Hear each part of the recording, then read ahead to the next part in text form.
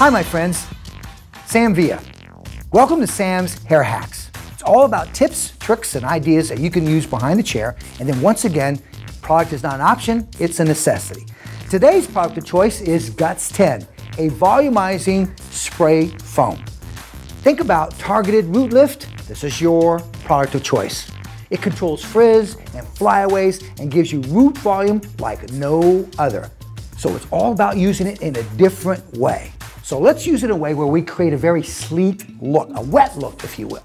So I've gone through and I've taken a section. So what I want to do on the side area is I've taken a diagonal back section, so some of this hair will overlap that when I'm done.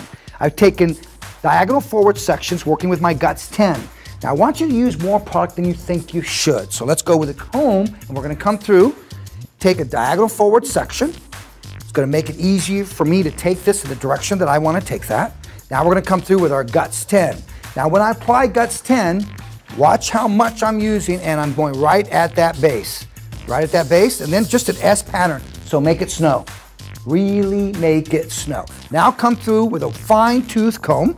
I like to work with a tail comb. And the reason being is you're going to use the tail comb to actually slick this down. So you got that tail comb, now follow with your hand and the tail comb.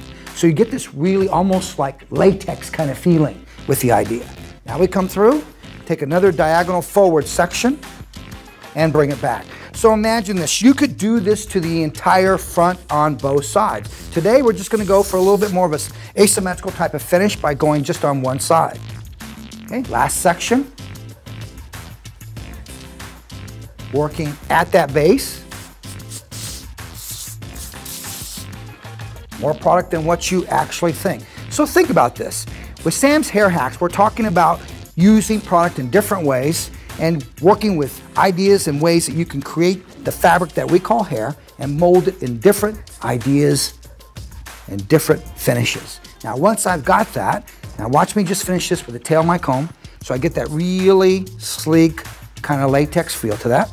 Now we don't finish here. Now we're going to work with a blow dryer and a diffuser. And we're actually going to go in now and just make this really solid so that it stays there. So a small amount of heat. You're not going to lose that high shine effect with the Guts 10. But what I want to do is dry it so that it stays exactly where I want it. Okay? Okay? Nice. Once we've got that, I release the back of that. But before I release the back of that, take a small grip right behind the ear. I'm just going to take a small grip, and I'm just going to apply that right here. Why, Sam? You see, I didn't have to use any hairpins or grips here. But here I've got so much hair, I wanted just this hair to stay really nice and close to the head. So you're placing your grip right in this area here. So that's really important. Now, release this hair and watch this hair come over that so you get this type of feeling. Now remember, you could do both sides. You could do maybe just the front way over to one side. Your creative choice. Thanks for watching Sam's Hair Hacks, and I'll see you next time for the next hack. Want more hacks, my friends?